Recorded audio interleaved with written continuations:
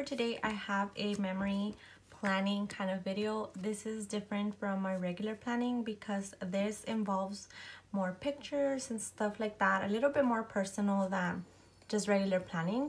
So I wanted to share this with you guys for the main reason that I just got myself the Kodak Mini 2 instant photo printer, and this, you guys, I honestly love it because I feel it's really handy for my planner stuff, especially this one that is the big memory planner. So if you're interested, like always, keep on watching. So when you get the printer, it comes with a little box like this, and then it has the charger, which is something like this. Inside the printer, it already comes with 8 pages for you to print. The pages are around this size. So it is a photo printer paper and it's ready to print. I will now insert a clip on how I printed this picture.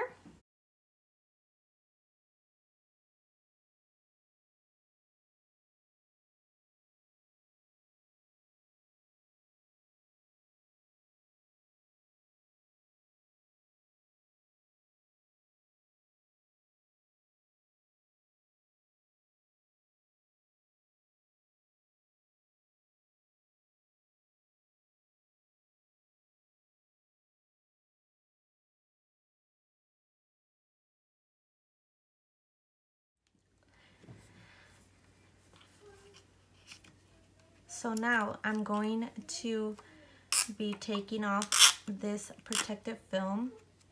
And most pictures, as you can see, you don't have to trim them down unless they really go onto the borders, and if you mind or not. I'm not gonna trim this one because I'm gonna set it a little bit lower where it kind of touches the other grids. So I'm gonna go in with my Tombow permanent adhesive just to create kind of like a sticker-like quality.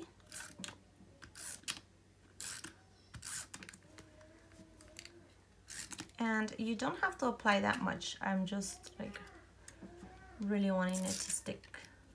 So, okay. Now I'm gonna just place my picture where I want it.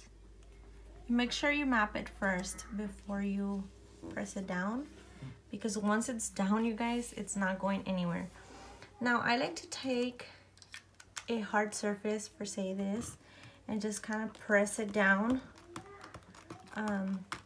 Something that doesn't have texture so that you won't ruin the picture. And there you have it. If these little edges kind of bother you, that they're a little flicked up, you could always just put a little bit of glue there or adhesive and just glue them down.